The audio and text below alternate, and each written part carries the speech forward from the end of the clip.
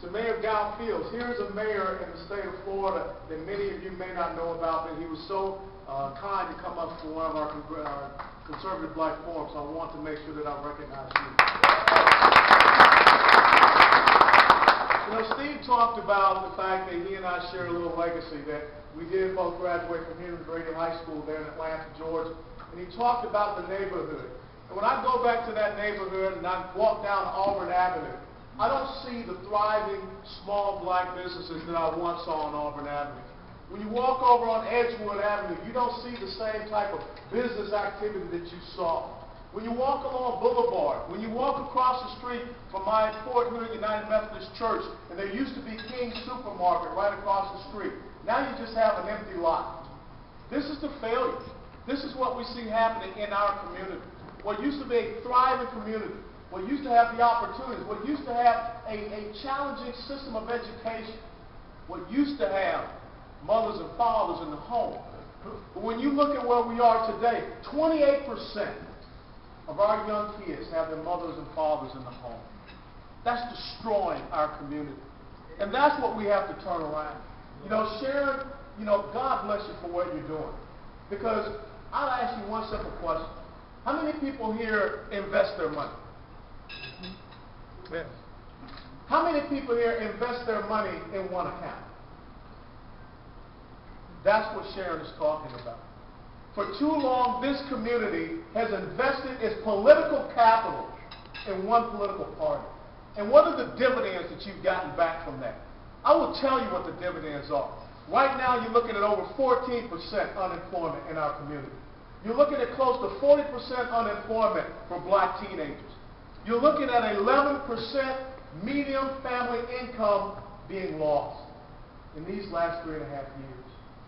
This is why we need to understand the values that we share, the values that our parents and grandparents imparted upon us, the values of a good education, the values of individual responsibility, the values of fiscal responsibility, the values of family, traditional values, the values of small business ownership. That comes from individual sovereignty. That's what we need to go back to. And when I look at the black community, there is no other group more conservative on a Sunday than the black community. But someone's got to tell me, Lucy, what happens Monday through Saturday? That's what we have to change. And that's what I see changing.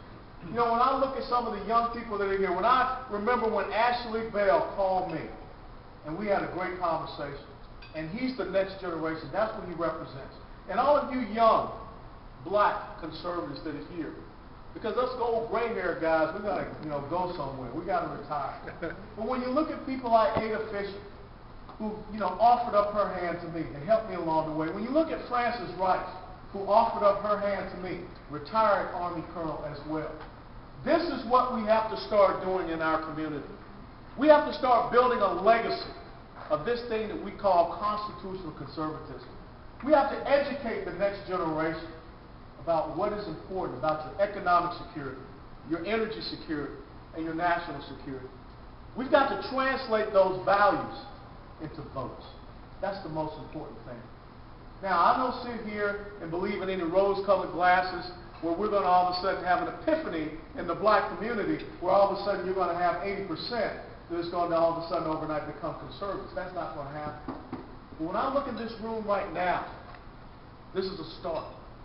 Every journey begins with the first step. Next year, or next time, next convention, I'm sure it'll be double the number, triple the number. And it's because we're going to continue to build upon this. We got a great lieutenant governor here in the state of Florida. That's a role model. That's setting an example. And because of her reaching out to me and embracing me when I said I wanted to throw my hat in to run for the United States Congress, that's why I stand here today. We don't need, as the old folks used to say, and this is what Sharon doesn't understand, it's called crabs in a barrel. Okay, y'all remember the old folks used to talk about crabs in a barrel? That's not what we need. We need everyone to be able to climb and achieve and have success in these United States of America. But too often people have told us in the black community that it's not about an equality of opportunity where you can climb to whatever greatness that you want. It's about an equality of achievement where people are going to tell you how far you can go. I don't accept that. Stephen and I are examples of two young men that came out of an inner city. We don't accept that. And what we need to do now is make sure that other members in our community do not accept that.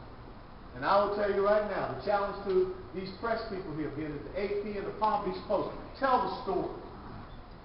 You know, when you guys allow the other side to attack black conservatives and you don't call them out, that's the most racist party I've ever seen in my life.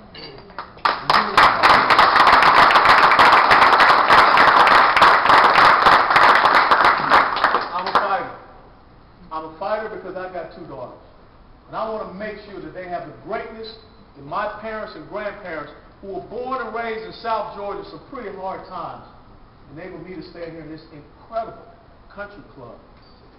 Now is the first black Republican congressman since Reconstruction, Josiah T. Wallace. Standing next to the first black female lieutenant.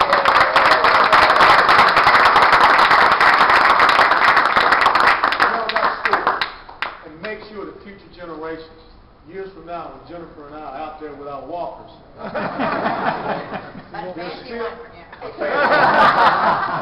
but there's still meeting here.